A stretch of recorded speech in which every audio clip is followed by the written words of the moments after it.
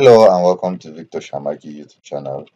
And today I will show you in just exactly 1 minute how you can remedy the issue, or I don't really know where it's an issue.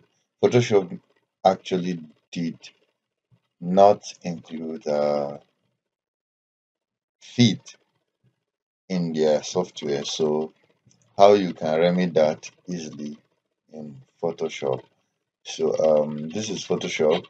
So when you come to new, that you want to design something that is related to feet, for example, a flex banner.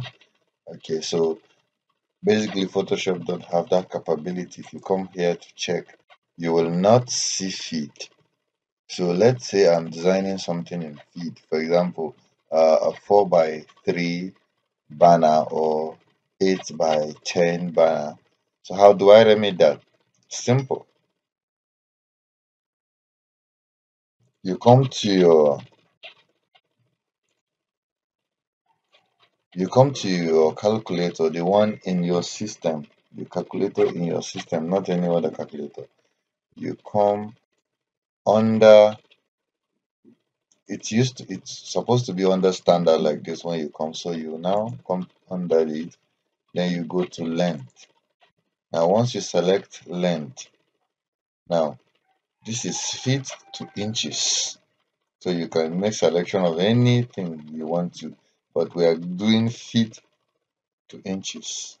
So let's say it's 8 you want to do. So 8 feet is 96 inches. 10 is 120. So you just come back to here and then you put 120 by 96.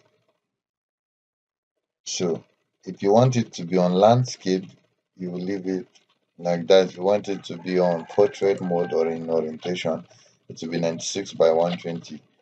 Then you rename your job. Let's say it's 8 by 10. Then you create. So basically it's going to create uh, an 8 by 10 flex banner frame which you can work. Once you go to print this, it's going to come out as a banner, a flex banner of 8 by 10. So I hope you learned something. Pop with us and subscribe to this YouTube channel for more content. Thank you.